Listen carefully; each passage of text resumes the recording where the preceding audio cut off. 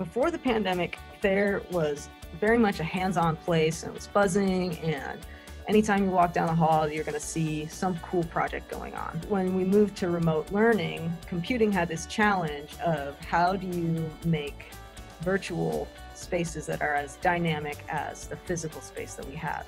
We use the Zoom API to pre-create a set of links for each course so that faculty wouldn't have to worry about that. They can just focus on content and teaching and all the other crazy changes going on. We were playing around with the Zoom API more and saw, well, we have some insight into who is in a meeting at any given time, and so what if we display this on our course links page too? Your image shows up when you join one of those meetings, and that kind of gave the class a sense of community and activities, created some opportunities for like the serendipitous interactions that you would have at Thayer in person.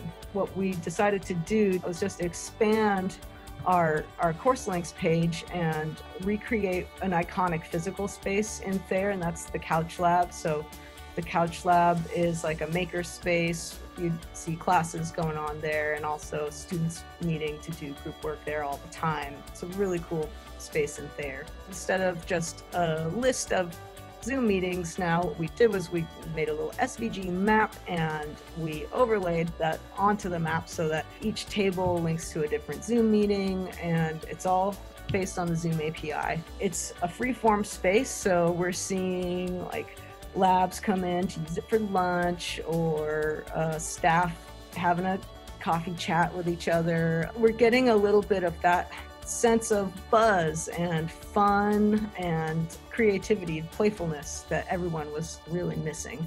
And it's all built on Zoom.